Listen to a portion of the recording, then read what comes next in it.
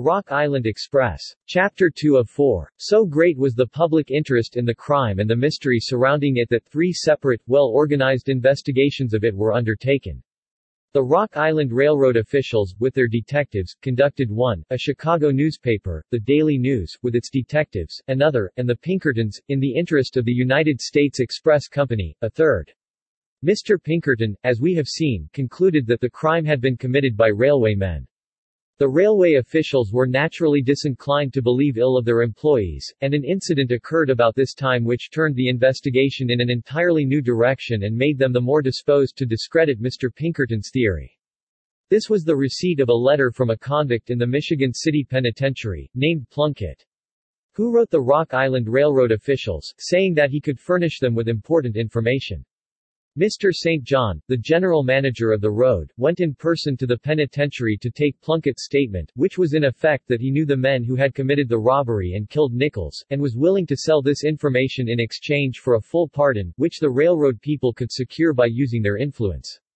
This they promised to do if his story proved true, and Plunkett then told them of a plot that had been worked out a year or so before, when he had been grafting with a mob of pickpockets at county fairs. There were with him at that time, Butch McCoy, James Connors, known as Yellowhammer, and a man named Jeff, whose surname he did not know. These 3 men, Plunkett said, had planned an express robbery on the Rock Island Road, to be executed in precisely the same way, and at precisely the same point on the road, as in the case in question.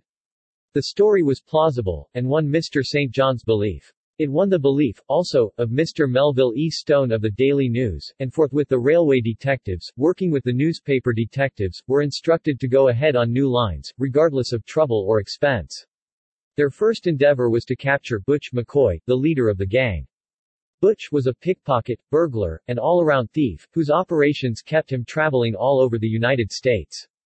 The police in various cities having been communicated with to no purpose, Mr. Stone finally decided to do a thing the like of which no newspaper proprietor, perhaps, ever undertook before, that is, start on a personal search for McCoy and his associates. With Frank Murray, one of the best detectives in Chicago, and other detectives, he went to Galesburg, where the gang was said to have a sort of headquarters. The party found there none of the men they were after, but they learned that Thatch Grady, a notorious criminal with whom Butch McCoy was known to be in relations, was in Omaha. So they hurried to Omaha, but only to find that Grady had gone to St. Louis. Then to St. Louis went Mr. Stone and his detectives, hot on the scent, and spent several days in that city searching high and low. The method of locating a criminal in a great city is as interesting as it is little understood. The first step is to secure from the local police information as to the favorite haunts of criminals of the class under pursuit, paying special regard in the preliminary inquiries to the possibility of love affairs, for thieves, even more than honest men, are swayed in their lives by the tender passion, and are often brought to justice through the agency of women.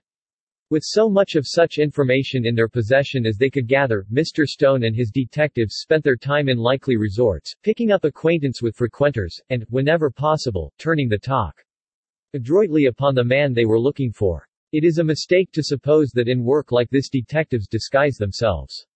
False beards and mustaches, goggles and lightning changes of clothing, are never heard of except in the pages of badly informed story writers.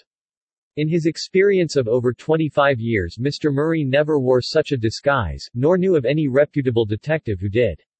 In this expedition the detectives simply assumed the characters and general style of the persons they were thrown with, passing for men of sporting tastes from the East, and, having satisfied the people they met that they meant no harm, they had no difficulty in obtaining such news of McCoy and the others as there was. Unfortunately, this was not much. After going from one city to another on various clues, hearing of one member of the gang here and another there, and in each instance losing their man, the detectives finally brought up in New Orleans. They had spent 5 or 6 weeks of time and a large amount of money, only to find themselves absolutely without a clue as to the whereabouts of the men they were pursuing. They were much discouraged when a telegram from Mr. Pinkerton told them that Butch McCoy was back in Galesburg, where they had first sought him. Proceeding thither with all dispatch, they traced McCoy into a saloon, and there 3 of them, John Smith, representing the Rock Island Railroad, John McGinn, for the Pinkerton Agency, and Frank Murray, working for Mr. Stone, with drawn revolvers, captured him, in spite of a desperate dash he made to escape. McCoy's capture was the occasion of much felicitation among the people interested in the matter.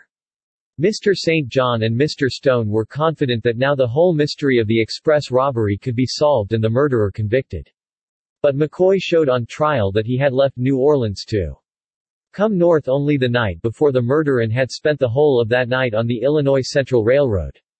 It also appeared that McCoy's associate, Connors, was in jail at the time of the robbery, and that the man, Jeff, was dead.